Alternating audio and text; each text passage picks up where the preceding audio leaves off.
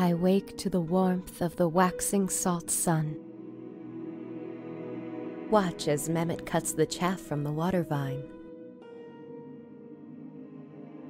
I bathe in the shallows of the river Svai, under the shade of chrome carcasses of giants.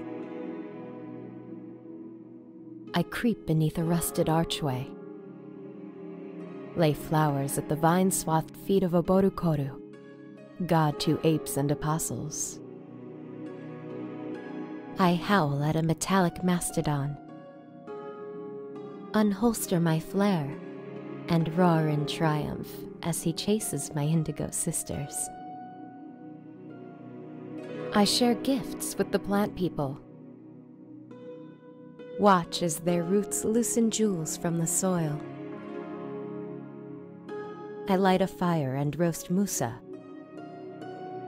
Match eyes with Mother Bear until she turns away and shuffles her cubs into the moonlit brush.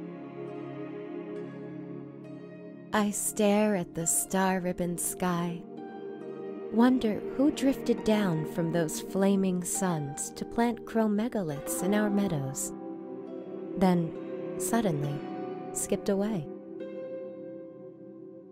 I clutch my flare and lay my head on the earth, dream of the specters who long ago chewed through shale and peopled the caves of Cud.